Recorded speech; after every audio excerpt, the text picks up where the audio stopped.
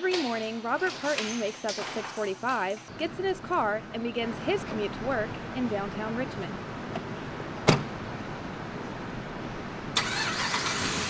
Thanks to the Gateway Plaza traffic, he says his 10-minute drive has progressively been getting longer each day. It's affected my commute in the morning. There's a lot less lanes, so there's more traffic that's got to merge into fewer lanes, and it's been difficult to deal with. Solutions to this traffic problem include getting rid of certain crosswalks, such as this one, in order to increase traffic flow.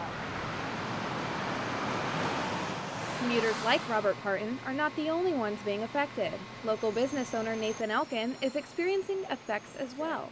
Traffic right now with the construction is a pain in the butt.